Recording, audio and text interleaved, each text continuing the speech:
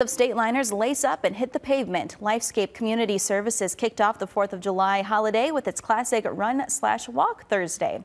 Animated athletes of all ages and abilities competed in an 8K run, a 2-mile run, and a family fun walk at the trolley station along North Madison Street.